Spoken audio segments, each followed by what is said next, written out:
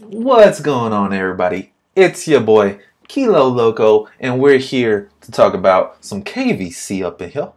Some KVC. That's key value coding for your punk. Oh yeah. So today we're gonna be talking about KVC, which is key value coding. It's not something that's done, too much in Swift because it's not exactly a very Swifty thing to do, and actually you have to use Objective-C runtime to do it. So it's not the Swiftiest thing to do, and then people have implemented, their own form of KVC. But today we're just going to talk about KVC as implemented by Apple and how you can use it doing things with Swift. Now, KVC is used by a lot of different things like core data and a couple of other different things that we use on a daily, which I can't think of right now. But anyways, we do use key value coding, and essentially what it is it's a way for you to interact with the properties on a object and access them like dictionaries. So you access the key of the object, the property, by its name. In this case we have a object called user, and we would access name by its key, which is just the word name, but we would access it as a string. So I'm going to show you guys how we're going to do that, how we can do that. There's a couple other tutorials that I'm going to be talking about and using KVC, which is why I'm bringing it up today. So in the future we're going to be using this here and there because it's something that you're going to run into a lot using anything like UIKit. So, and you actually don't even need UIKit right here. We could just get on with Foundation. So yeah, let's just go ahead and jump right in. Anyways, as you can see right here, we have your basic user class, and it does have to be a class. Once again, you have to use the Objective-C runtime. So Objective-C doesn't have Swift structs, so we do have to use a class. And this class is called user, and it has 3 properties on it. Name, just being a string, age 0, and then nicknames. It's an array of strings, big, sexy, and papi chulo, right? And we're just gonna set each of these values just so that we don't have to deal with ugly initializers. Anyway, what we wanna do in order to make an object key value codable, we essentially have to make sure that it conforms to what's called the informal protocol, and that protocol is called NS key value coding. Now this protocol you can't access directly, so you have to access it through NS object, and that's why it's called a improper protocol, because you can't access it directly.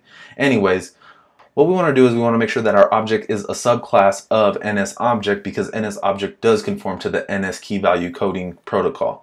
Now, we also have to do a couple of things that is going to make your Swift code look a little bit ugly, but what we have to do is we have to make sure that all the properties that we are going to be coding are on the Objective-C runtime. So let's go ahead and make them all conform to the Objective-C runtime.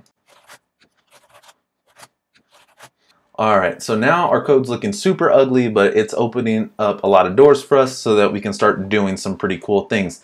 Now, as I said, by default, NS object does conform to that NS key value coding protocol, and then when we expose the properties to Objective-C, it automatically grants us the ability to access them through key value coding. So what I'm going to do is I'm going to just create a user. I'm going to assign it its name, assign a name to it like normal, and then we'll just go ahead and see what the results are.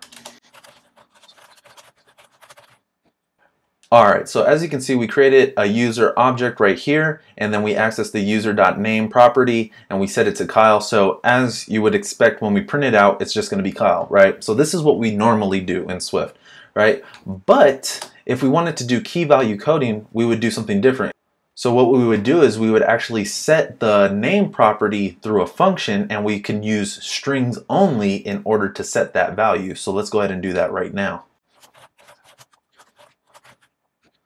Alright, so as you can see, we called a function called setValue, and then you pass in whatever value, and then for key, and the key is going to be the property called name. And as you can see, we used a string right here. So if you wanted to make something dynamic, like you didn't know which property you were going to be setting at runtime, like you're going to let the logic kind of decide that, then you would be able to pass in the string name right here, and you'd be able to set that property dynamically without even knowing that you had to set it. So that's one of the benefits of doing key value coding. Now, working with strings, you know, especially when it's very reliant that you do spell the property right, because if you misspell it, go ahead and misspell it as nam, and you run this, what we do is we actually run into an error and it crashes your code. So if you misspell this key right here, it's going to cause a huge problem, and if you were to do this in Playgrounds, it would actually crash your Playgrounds to the point to where you would have to, I think you have to quit Xcode, which I'm going to do right now. You have to quit Xcode and then open it all the way back up, and that would obviously happen in your app as well. Alright, so I had to pull Xcode back up because it did crash permanently. Anyways, just make sure that you're not misspelling your key incorrectly, or else it will cause your app to crash. Now, you know, to help prevent you from spelling your key incorrectly, what we can do is we can use Swift's key paths. So what I'm going to do is I'm going to set the name value to a different value this time, but I'm going to use a key path. So as you can see, we just did the same exact thing. We're setting a value. This time it's going to be kilo loco in a string, and we're using a key path instead of using a string, which is much safer, because using key path, you know, hash key path, and then you, in parentheses, you put whatever object, so in this case user, and then whatever property, in this case name, and that essentially produces a string called name. And the benefit to doing it this way is it will actually use autocomplete. If I were to start doing this again, it will use autocomplete on anything that is in the Objective-C runtime. So if it's in the Objective-C runtime, it will automatically give me those values back, so I know which ones are accessible using the key path. So it helps with preventing any, you know, misspellings of keys and causing crashes in your app if this value is not going to be, or if this key string is not going to be dynamic. Now, there's another thing that we can also do, and we can actually set all the values, or however many values that we want, and we can set multiple at the same time. We don't have to do user.setValue, you know, for the name, and then user.setValue for the age. What we can do is we can just use a dictionary, and we can set the values that way. So let's go ahead and try that.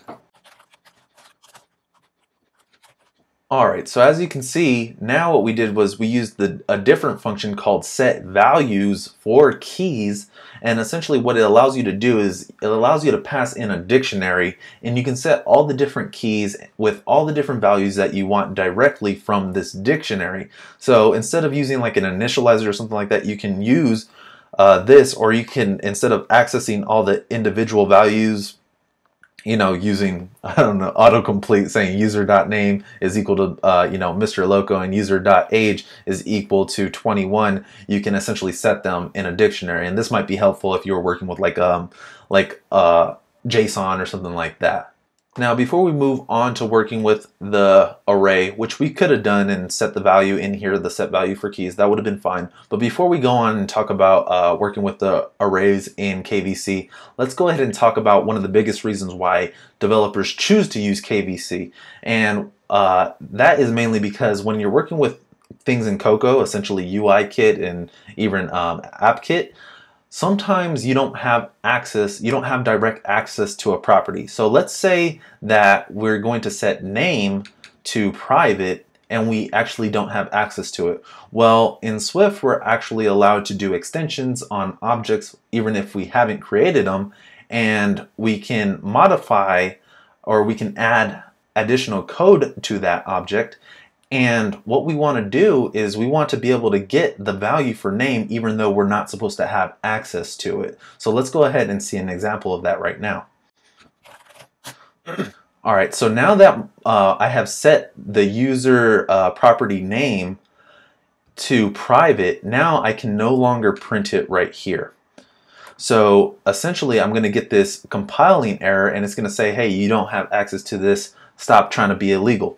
So essentially what we need to do is we need to comment this out. Now what we're going to do is we're going to create an extension, because let's just pretend like we don't have any access to this code inside of here, because maybe it's a UIKit object, right? And you didn't write UIKit, so you don't access it. Anyways, let's add an extension and access the name value and be able to set that name value using KVC. Alright, so as you can see in this extension, we're going to pretend like we don't have any access to this code, that the name property is private, and that we are not supposed to be able to access the name. However, using KVC, once again, I'm still able to set the value for set the value of name to Mr. Loco, and then return the value of that name. And if I wanted to use one of these functions right here, it would still be valid. So if I were to comment out this code right here, and then we were to set the value to Kyle, and we were to run it again, you'll actually see that Kyle gets set. Age, once again, doesn't get set, so it just kind of stays at 0.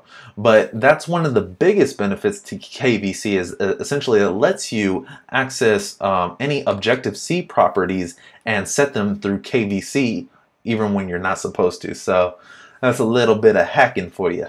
The very last thing that we're going to do is we're just simply going to access a property that has a value of an array, and I'm just going to simply show you how you're going to do that. All right, so as you can see right here, what we have is we have a constant called mutable array, and what we're doing is we're accessing the user object that we have right here, and we're saying we're going to access this value as a mutable array. Unfortunately, you can't access these any other values. You can't say like value for key. You know how we did value for key right here in our name value, our computed property right here. Well, you can't do, string for key. Unfortunately, you can't do like double for key, but you can do mutable array for key. And the benefits of working with mutable array value for key is essentially is that it gives you an array back that you can just play with. So even though it's a constant, it is of type mutable array, and what we can do is we can go ahead and add whatever we want to it. So as you can see, since it is a mutable array, NS mutable array allows you to modify it even though it's a constant, which is kind of cool. And then you can still add values, and you can it's mutable, you modify it, whatever. And then if you go ahead and print out the user.nicknames, you can see that nicknames are Big Sexy, Papi Chulo, and Mr. Still Yo Girl. So that's all we're going to talk about for KVC, key value coding, today. I hope that you found this valuable. Like I said, we're going to be using this in the future. So if you have any questions, make sure you leave them. You leave comments down below, and if you want any topics covered, just make sure you ask, baby. Just go ahead and ask for those topics to be covered. I'm starting to put out more videos. I just want to cover whatever you guys want covered. Anyways, that's going to be all for today. Very simple topic. If you want more topics, let me know. Make sure you check out kiloloco.com for that all-access pass for my exclusive content. And then if you like the shirt that I'm wearing right here, I got the link in the description, code passionately. You can pick one of those up. I will catch y'all later. Thank you once again, and keep coding passionately.